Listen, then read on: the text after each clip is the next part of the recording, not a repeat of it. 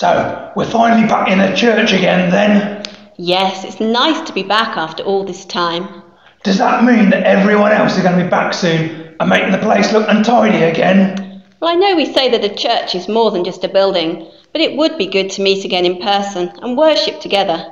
However, we won't be completely back to normal for a while. Good, because I don't want all those kids running around and making a noise again.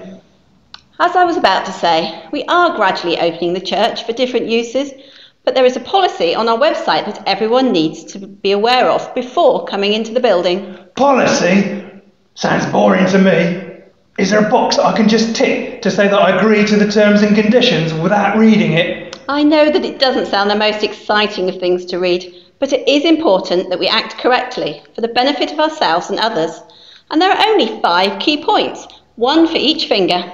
5? That's more points than Phil has in a sermon. Hang on a minute. We've only got 4 fingers. Why is that? Well, let's just gloss over that for now and move on. So, what are these 5 points then? Well, the first is regarding your health. If you feel unwell for any reason or should be self-isolating, please don't enter the building. That sounds easy enough. I probably don't want to be here if I'm not feeling well anyway. So, that was point number 1.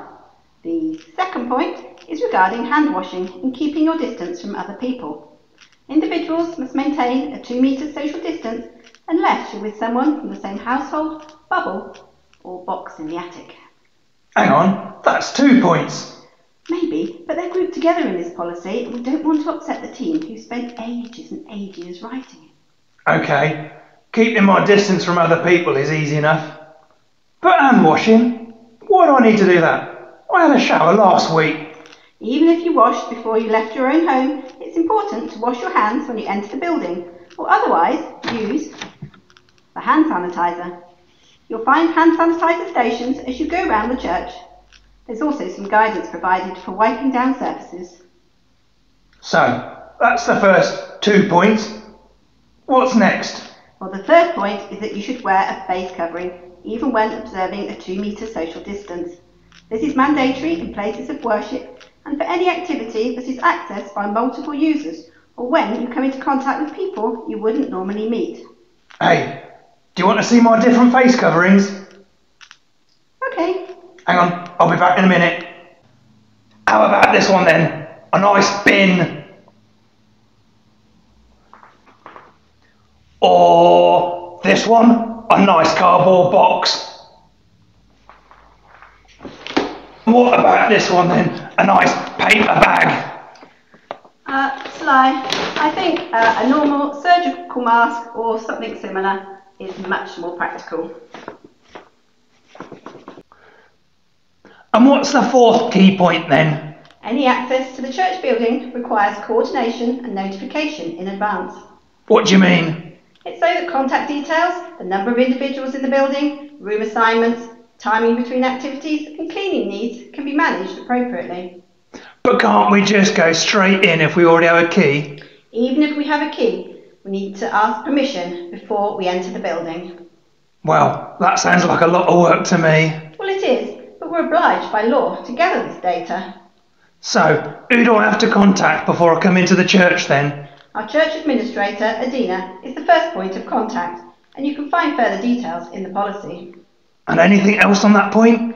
By the time you come into the church, you might find QR codes that you have to scan with your smartphone. A QR code's those strange pictures made up of black and white squares? That's right. We need to be able to show who has been in the church, because if there are outbreaks of COVID-19, then the government want to be able to trace who the individuals have been in contact with.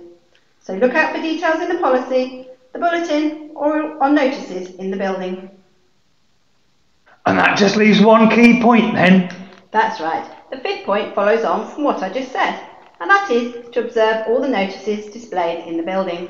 What, all of them? Like when the Kidlington Karaoke Club meet in the building? Or a reminder not to switch off the freezer?